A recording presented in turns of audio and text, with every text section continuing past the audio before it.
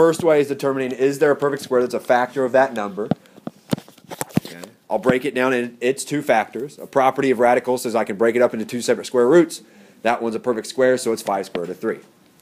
The other method, okay, to simplifying these is you can factor it all the way or do the prime factorization. You guys remember factor trees like in grade school? Okay. That you can break it down, you can factor it all the way, so you can just pick two factors of 75. Well, 25 and 3 I know are two factors. I can't break down 3 anymore, but I can break 25 down into 5 and 5. These are all prime numbers now. I can't break them down any further.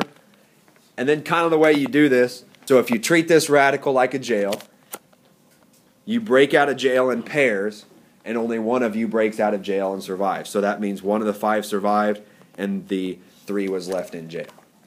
It's the same thing. Does that make sense?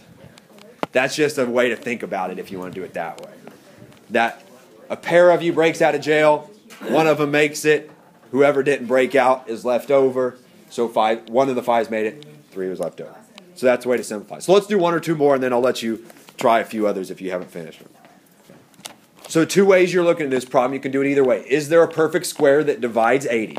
Meaning 4, 16, 9, 36, 25. Is there a perfect square that divides 80? Or you can just factor it all the way and use the breaking out of jail method.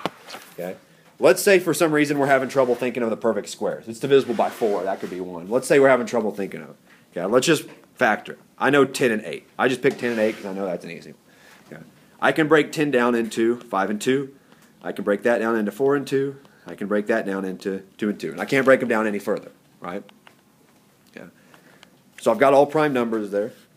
So remember, you break out of jail with a partner, only one of you make it.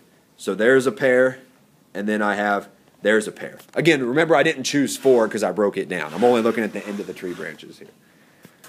So how many 2s are going to break out of jail then? 2. Just 2 2s are going to break out, right? Because only one of them come out. So that means I have 2 2s on the outside, and what's left over on the inside? That 5, right? So, and then when the 2 2s break out, how did you get the 2 2s? One of these 2s and one of those pair of 2s. You know, that 4 I broke down. I'm only looking at the end of the tree branches here, or the end of the branches here. And that simplifies to 4 square root of 5. Okay, because 2 of the 2s broke out, and I multiply them together on the outside. The other way you could have looked at it is you could have just said, well, 80 is 16 times 5, right? This is the same thing as square root of 16 times square root of 5, and the square root of 16 is 4. Okay. So the simplified radical is 4 times the square root of 5 there. Okay. So that's what you're doing on these problems. That's how we simplify square roots.